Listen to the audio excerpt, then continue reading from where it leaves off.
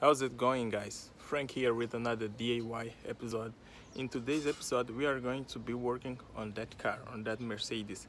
It has been having some problems with the control arms, so we will go ahead and diagnose and change them, so stay tuned. So this car has been making some clunking noises on the front wheels. I will try to drive it a little bit here to make sure that you hear them.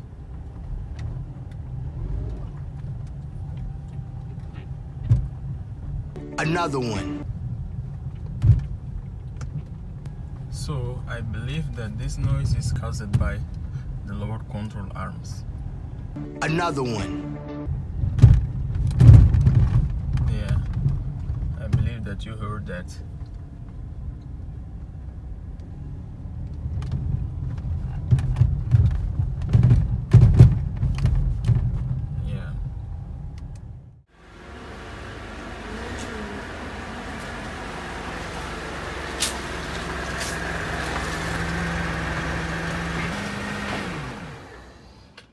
Guys, basically I believe that you heard the sound, the clunking noises that the car is making. Generally on this Mercedes it is caused by the lower control arms. So this is a 2005 Mercedes C230. So I believe this will be applicable to a variety of models like the E-Class models, the C-Class models, but specifically we are going to work on this C230.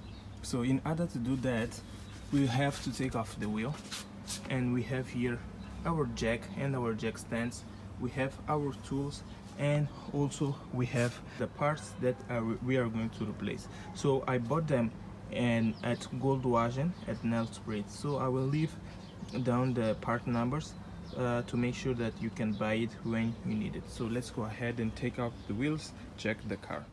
As you can see, guys, the wheel is off. So basically the arms that we are going to change is this one and this, the lower one right here. And you can right away see it, I believe you can see it, that the bushings are worn. So yeah, that's why we have to change them. The first thing that we have to do is to take out the cover. So in order to do that, you can see right there, you have to take those 8mm bolts out. As you can see, we got our jack stands right there to provide us extra security. So what we have to do now, the easiest one to take out is this one on the back, because as you can see, you just have to take it off from here and disassemble this bolt. Then we will go ahead to the second one, that one right there, that is more complicated, because to take this out, as you can see right there, to take it out we have to take out our shock assembly. So let's first start with that one. So in order to take out this bolt, I've just sprayed a little bit of lubricant to loosen the bolts, and you will need a 20mm socket to take it out.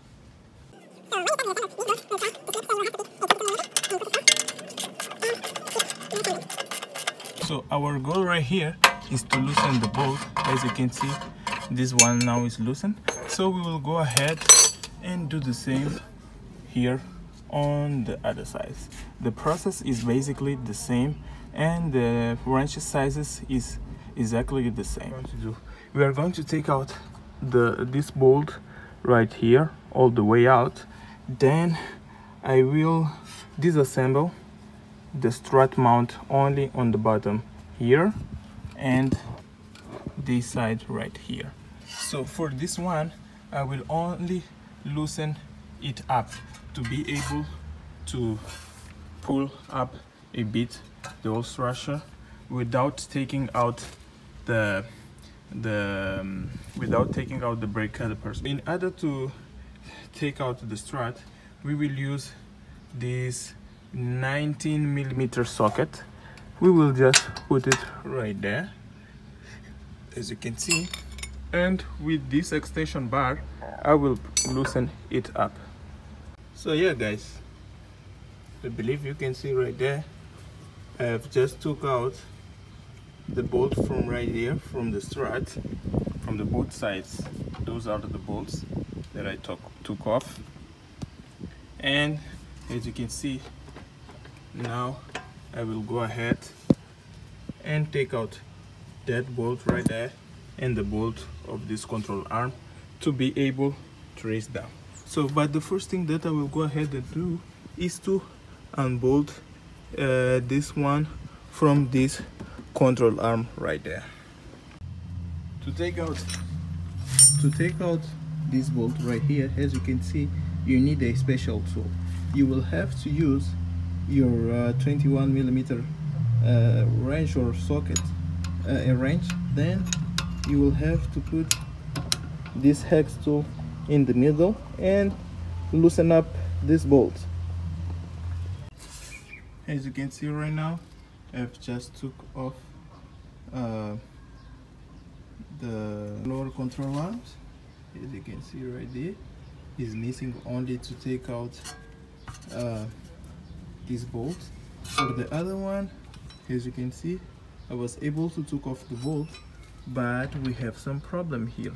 The bolt is loosened and we have to lower the sway bar, and I don't have this socket right here, so we will have to go to the store and try to find it.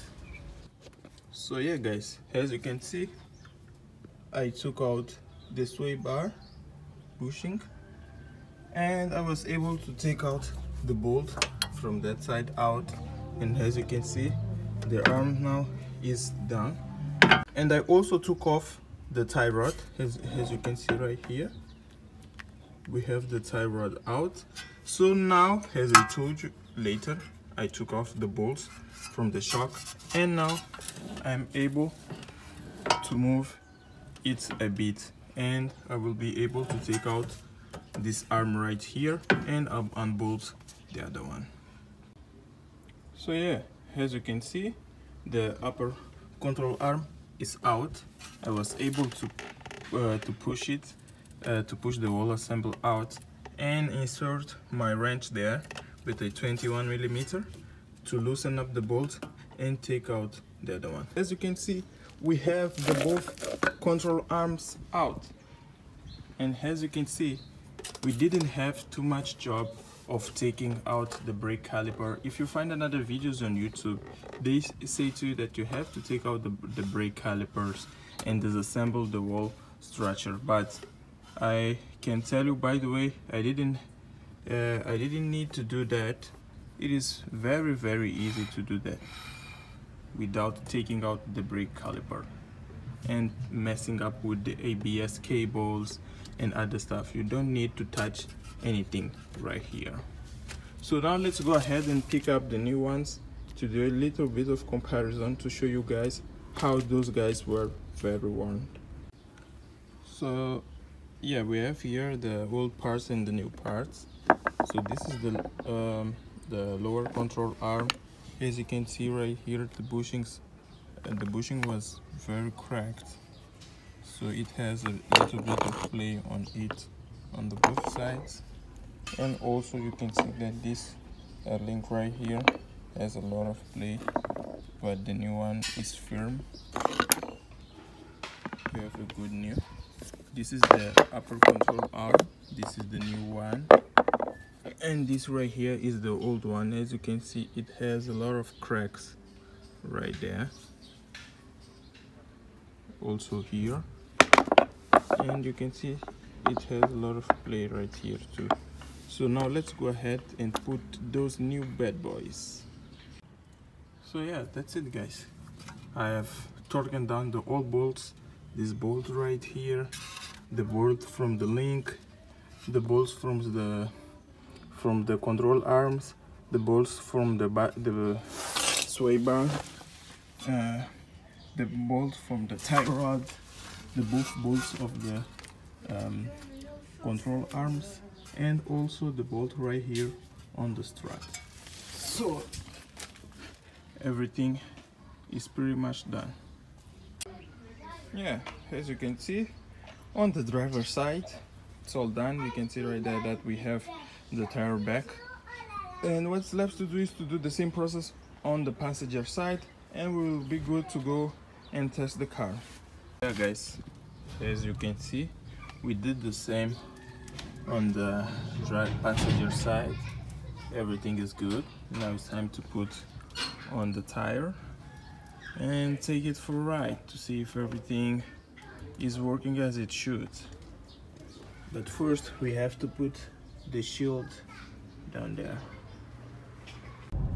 So yeah, now we were testing the car and everything looks good. No more clanking noises. And yeah, indeed the problem was related to the lower control arms. Since we changed them, the problem is gone.